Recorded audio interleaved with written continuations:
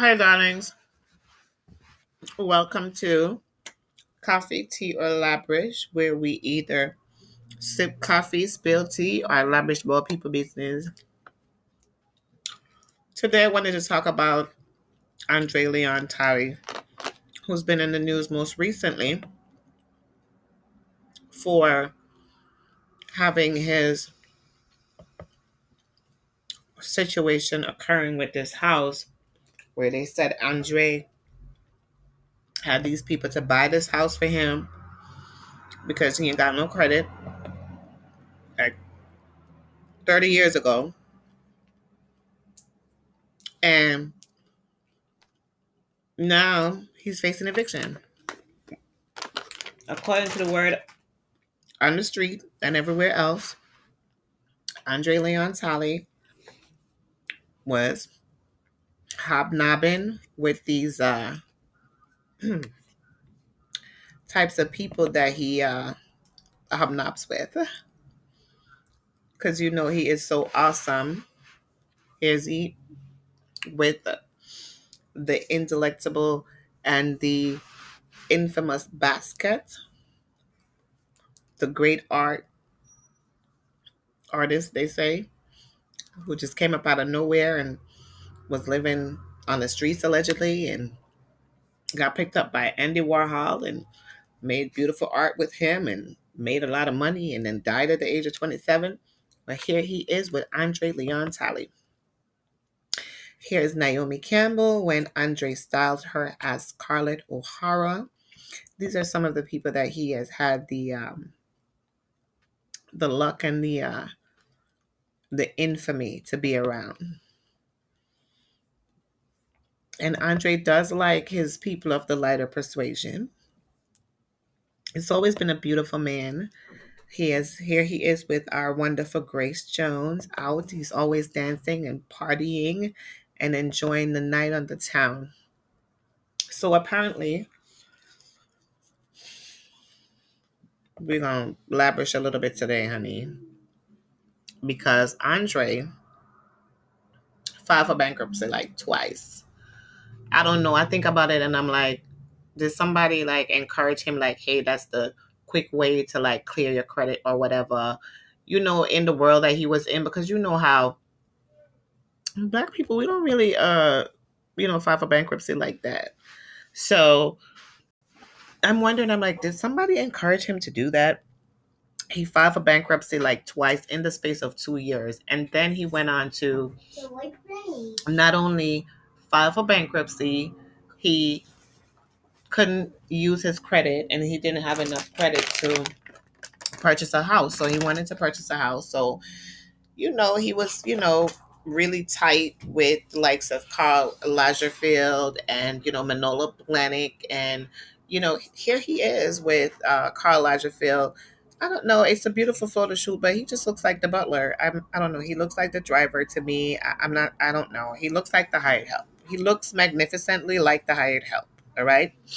Anyway, so Andre is out there with the likes of Manola Blahnik. He says, he spent time with him at his country home here, there, and everywhere, doing all manners of things, varnishing, lacquering his Louis Vuitton um, luggage with yacht varnish or some such thing, like things we have never heard about. And so, Andre lived I would say, a very spirited life.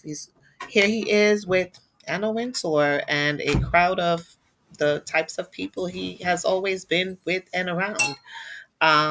Anna Wintour and he were very close. They say, I don't think they were close at all. They just had a working relationship. Andre always looked kind of lonely in the middle of other people to me. But, who's to say?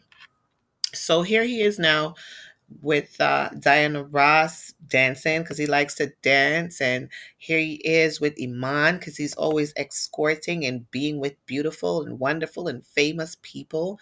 Here he is with Andy Warhol of all people. Andre went through all types of people. He was just at the top and the height and the pinnacle of everything. And he sounds like it. Okay.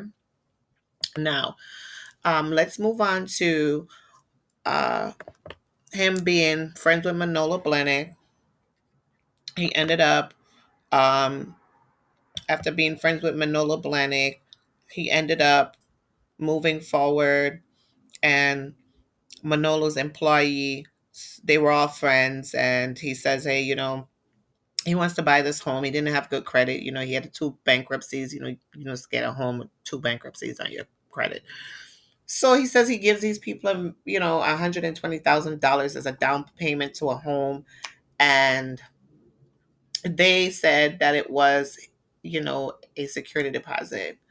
In the paperwork that Andre filed with them, they put that he was paying rent or lease, and he thought he was, doing like a rent to own situation. The house cost $1 million. He's paid them out $1 million. He says, I don't know. I definitely have to go into this and do more research as the case progresses. But it seems to me like after Andre wrote his book last year that released around like May 2020, talking about the chiffon mess that he had brought out into the middle of everything after he went to vote the Met Gala, and he didn't even know he was fired, honey. He went to the Met Gala and he was supposed to do his usual, commentary for the Met Ball. And honey, they had some YouTuber out there, already working, and he was surprised and he was shocked and he was embarrassed, and he stormed off and he left, and he hasn't spoken to Anna Wintour since. So, um, he said Anna Wintour is cold as ice. She's an ice queen. Then he went on to say, his book was a love letter to her, where he was like, spilling all the tea. And I think that he alienated a lot of people when he did that. I think that turned a lot of, the fashion industry against him, because who is going to stand out with you against the devil who wears Prada? Anna Wintour is literally the devil who wears Prada. That book, that movie was written for her. She's the epitome of that character. And so if you have somebody like that, that's like mega boss, mega icy, mega queen, mega ice queen, you don't just like, you know, write a book and tell all and a memoir and they're talking about, under the chiffon this and the chiffon mess. Listen, Anna Wintour has been, sort of protecting him for many years, along with the relationships that I believe he had. I believe that he was like, these men, they're boy toy a little.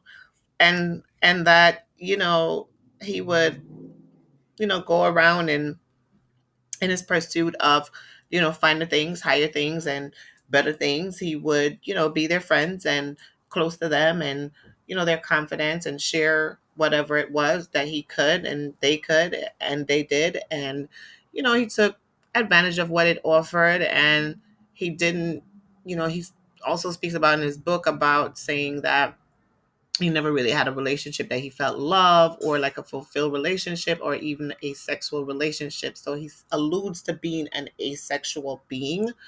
And so that means that he probably never consummated any type of, relationships, and basically saying they were all platonic because he was, molested and abused and all of the things that he went through and all of that trauma that led to him, going through these things. So I believe that he was a toy. I believe that the friendships that he had protected him for a while. And also Anna protected him. Anna, she tried to get him, to go on a fat diet and things of that nature.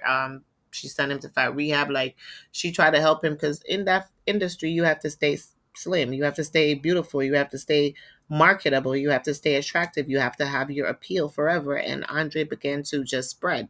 And I think that when Karl Lagerfeld Karl Lagerfeld, around the time that he passed away was when Andre began to get bigger, because, he was no longer being seen with these people and he was no longer being photographed with these people, and, life was changing and he no longer had to keep up.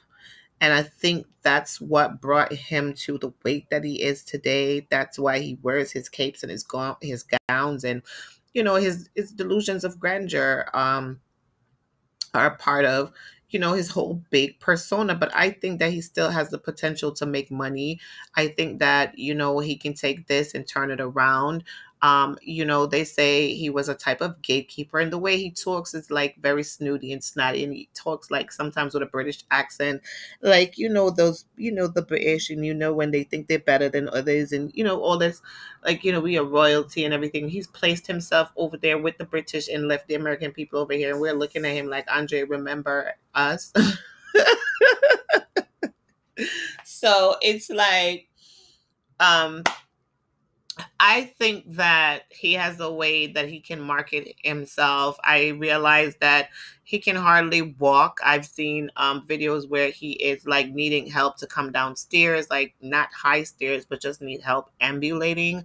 I think that he has to do something about his weight. And I think that, he can, do something like get in touch with somebody. Like, there cannot be, everybody in the industry has not turned their back on you. You would not be doing interviews, you would not be doing books, you would not be doing the things that you're doing.